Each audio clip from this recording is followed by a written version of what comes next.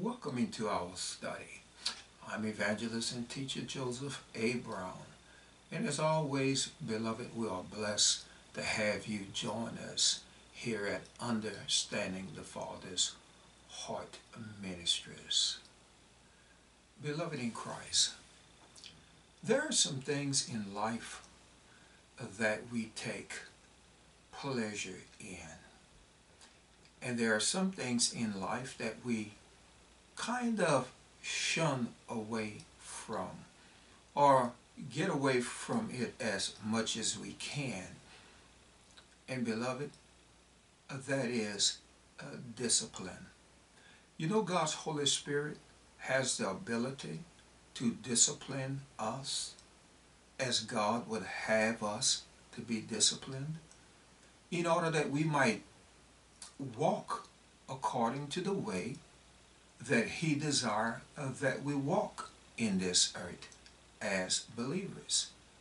But many times we can push away from His discipline, believing that somehow it wasn't right for us at a particular time in our life. But beloved, God's timing is always right. When He is blessing us, when He is disciplining us and correcting us, it is always for our good, and especially as born again believers in Christ, because God disciplines those whom He loves. It's out of love, it's out of care, out of concern that God disciplines us, and we should be willing to accept it, even though it may not seem joyous at the moment.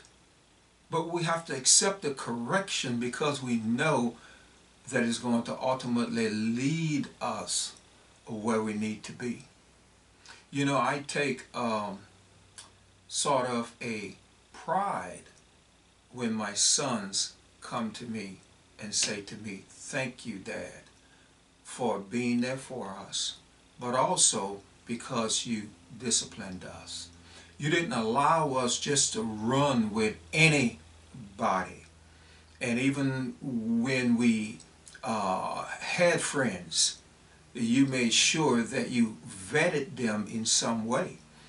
And not only were you able to discipline us in that fashion, but even our own friends, when they were doing things that might have been suspect, they would not even allow me to be a part of it because they knew how we felt about what they were participating in." So, beloved in Christ, we have to realize this, that it always somehow comes back when we shun discipline or we don't discipline as we ought to. But I want you to know that God will discipline correctly, regardless if we like it or not. So, beloved, we have to learn how to accept it and know that it is leading us in the direction that will enhance our lives. Amen. So, beloved, after we pray, this is what we're going to talk about. God disciplines those whom He loves. Father, we thank you, we praise you today, Lord God. We ask that you open up our understanding, Father, to the fact of what you are trying to do in our lives, Father God, and get us to a place, Father God, of knowing when you are disciplining us and when the enemy is attacking us. Sometimes, Father God, we get the two confused. We believe that the enemy is attacking us, and Father, you are simply disciplining us at the particular moment, and that you are working it together for our good. Father God, may give us the wisdom and the understanding to determine the difference between the two, We ask in Jesus' precious name. Glory be to the living God. Beloved in Christ, that is so true. You know, I've heard believers say before, when God was trying to bless them through discipline, that they would quickly invoke the idea that it was the devil that was actually attacking them, and truly it wasn't. It was God disciplining them, trying to bring them to a place that they have a better understanding of what took place in their lives. So, beloved in Christ, we just pray that we all come to a greater understanding that some things that transpires in our lives is for our good, even though it may not seem like it at the moment that it is taking place. I want you to turn with me to the book of Hebrews, the 12th chapter and the 6th verse. We want to teach from there. We've been talking about, I think in the previous study, we talked about the fact that God's whippings are priceless. I think that was the last thing that we talked about. And if you don't have it, you can go on to Facebook, and also on YouTube, and you will find that teaching. God's whippings are priceless. And it kind of put in perspective what God is trying to do in our lives when He disciplines us, and how we ought to accept it and understand it. Amen. If you're there, Hebrews 12, beginning at the 6th verse. The Word of God reads this way: For whom the Lord loveth, He chastens or discipline, and scourgeth even every son He receives. So every son that God receives into the kingdom, into His plan, He disciplines them, He chastens them, and He also scourges them. And what does the word scourge really means? It means it can be a punishment, sometimes even at the hand of enemies, and even natural disasters. Amen? God can use this because God is in control of all these things. And so God can bring forth a whirlwind. God can bring forth a hurricane or a tornado in order to scourge a people or a nation. When we go back and we look at the Old Covenant, we see many times when the children of Israel walked away from God, God scourged them in some manner, in some fashion. I know many times we don't like to talk like that. We don't like to believe like that. But beloved, God did this many times against the children of Israel. And so, beloved, we have to understand that God says in His Word, I change it not. I'm the same today, yesterday, and forever. The only way we know that God was scourging the nation of Israel at that particular time is because the Word of God says that He was doing that. We wouldn't know it today by simply determining with our own understanding and our wisdom if it's of God or whom we try to justify where did it come from. Amen? That's why I said we have to determine what is coming from the enemy and what also is coming from God. But always remember this, beloved. He is the God of love. Amen? Everything He does is out of love. Not out of retribution, not out of trying to literally destroy your confidence. Because, beloved, he wants you to have a confidence in him.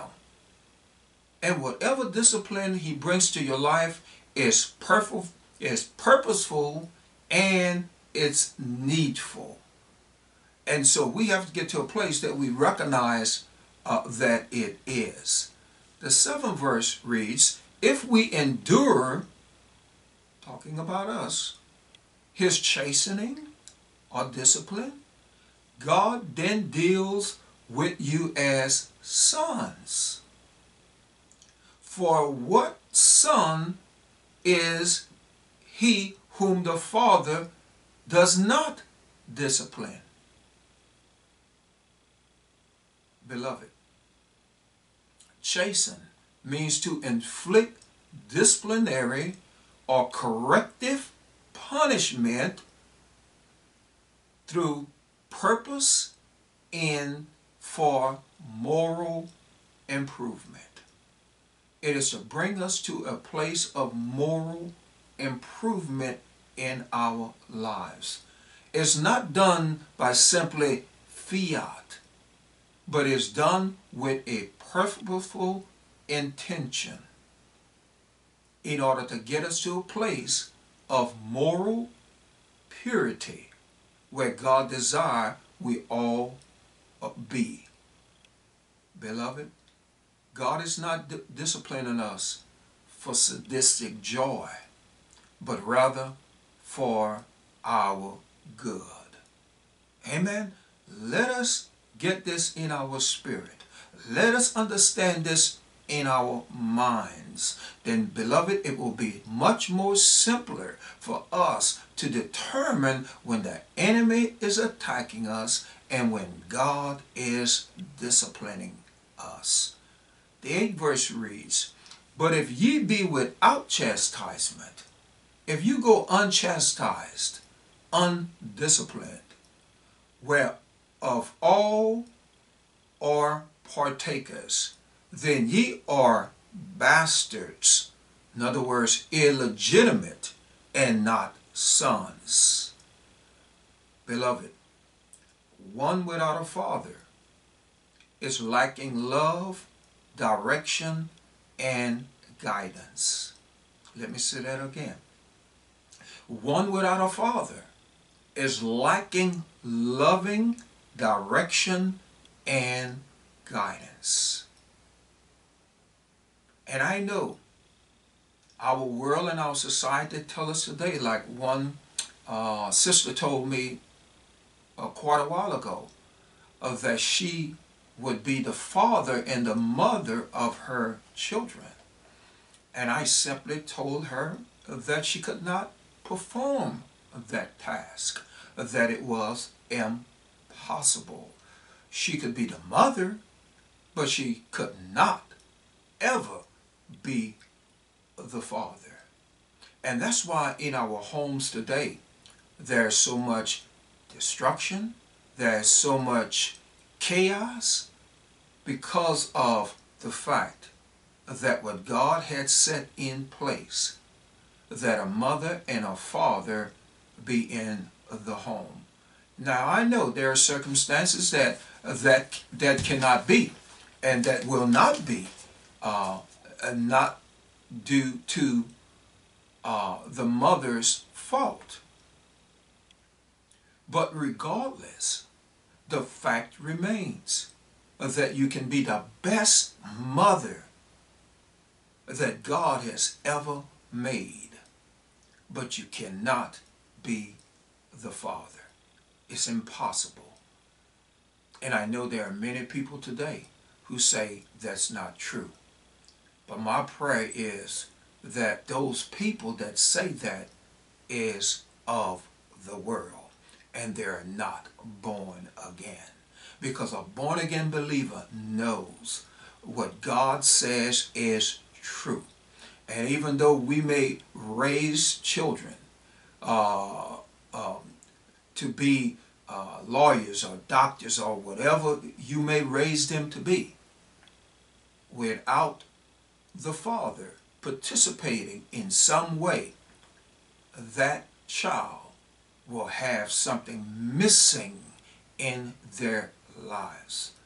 Because, beloved, success is not about getting a degree or how much money you make and all these other things, but rather it is truly acknowledging God the Father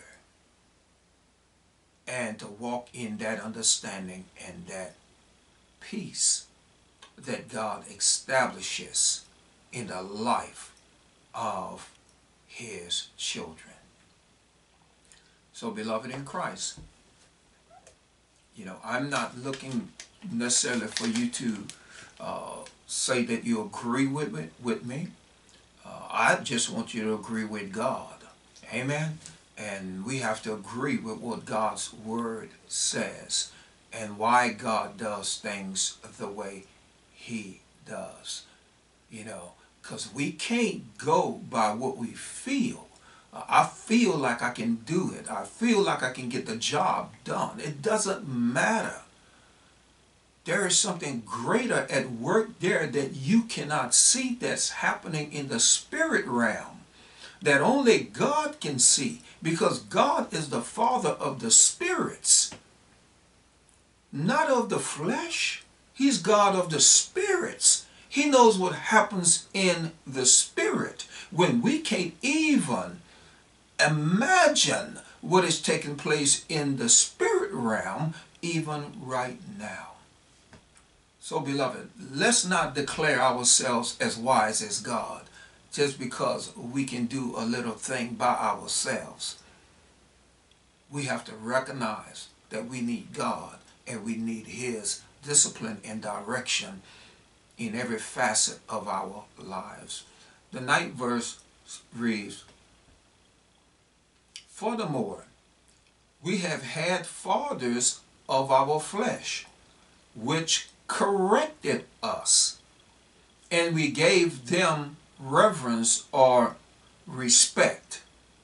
Shall we not much rather be in subjection unto the Father of spirits and live?" You see, beloved, that's what I'm talking about. God is the Father of spirits.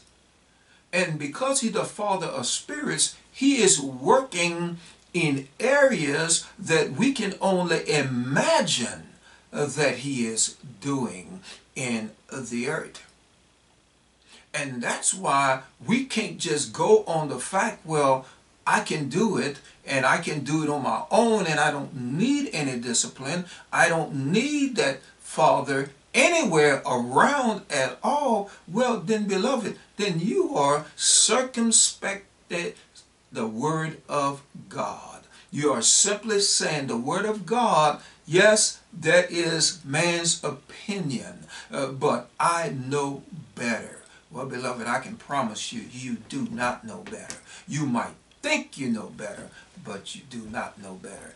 God knows much more than you will ever attain to know. He knows your present, he knows your past, and he also knows your future. And beloved, if we don't get that right, then we are going to be out of step with Almighty God. And as the word says, we have been disciplined by the fathers of our flesh who corrected us, and we respect them. Just as I told you, my sons respect me because of the discipline that was in their lives. But beloved, my prayer above all is that they respect God, the one who can give eternal life, much more than they could ever respect me. Amen? Beloved, because the chastening that I done was not only just for them to be directed right in their lives, which I did want that. But beloved, as we read God's word, you'll see that the disciplining that the Father do in this earth is for their own good too. I want you to be quiet. Why? Because I don't want to hear you talking. I want you to go to your room. Why? Because I don't want you in the same room with me. Or whatever it might be. But it's to convenient me. But it also leads into them prospering in their lives. Glory be to the living God. Look what the Word of God says, beloved. For they, verily, for a few days chasten us after their own pleasure. Just what I was talking about. But he who is God for our profit, that we might be partakers of his holiness. That's why God disciplines us, so that we might be partakers of his holiness. Beloved, I respect my dad highly. Not because he was one who was high in position in society.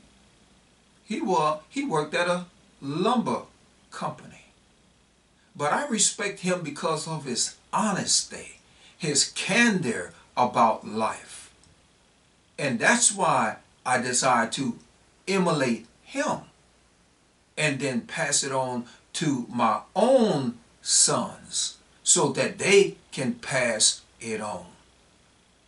Beloved, that is a great gain for me.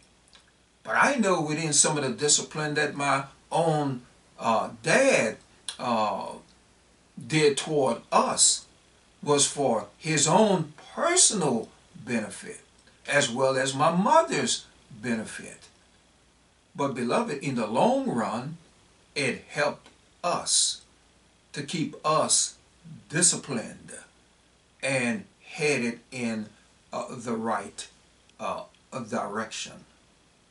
Everything God does is for our profit only. Our parents, as I said, did it for their own profit sometimes, so that we wouldn't be a burden to them in the future. That's why a parent does their very best to get you educated, to get you through school, and to discipline you in that way. Because, beloved, they don't want you have to coming back to them and have to live with them and not be able to take care of yourself. When they get of a certain age, they want you then to be a blessing to them. The parent does.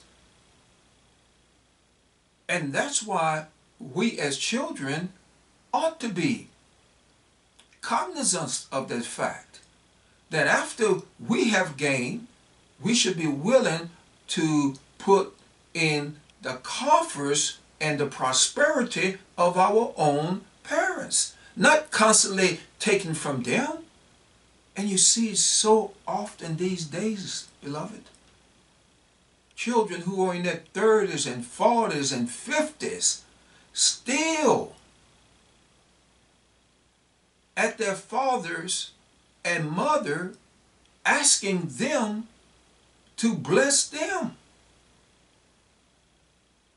Beloved, that is out of place. That is out of place. There was some discipline that was not performed somewhere in those children's lives, that they will still be beckoning their parents to support them. I knew and was aware that my sons had arrived a long time ago.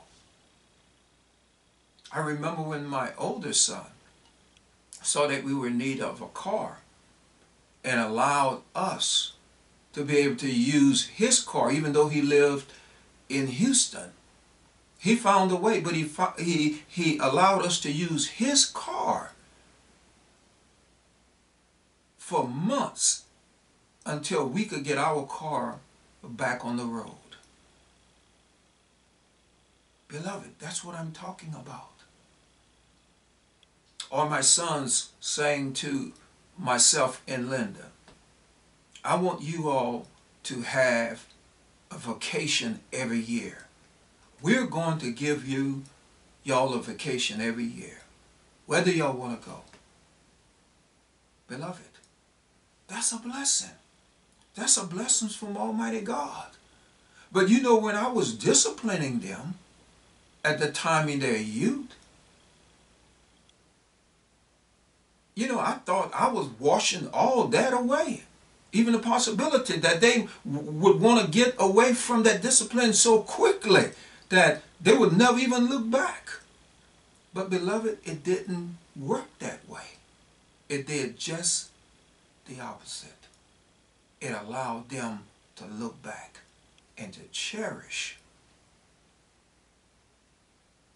the discipline that they had gotten.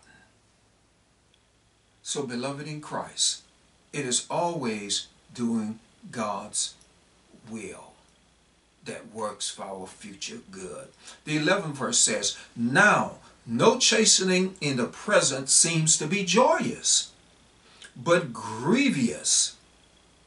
Nevertheless, afterward it yields the peaceable fruit of righteousness unto them which are exercised or trained thereby. When you allow yourself to be trained by the discipline of God that comes in your life, beloved, then and only then will you begin to see the fruit thereof. It may be in the future, but beloved, if the seeds have been sown, they will bring forth fruit and blessings each and every time. Sometimes it's difficult to be the one that disciplines. But beloved in Christ, in the end, it is always worthwhile. God knows it. God does it.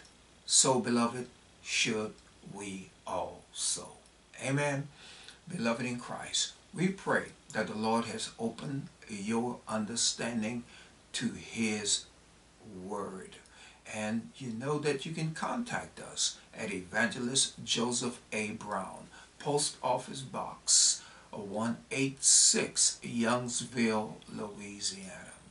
And beloved in Christ, know this, that God loves you, that He cares about you.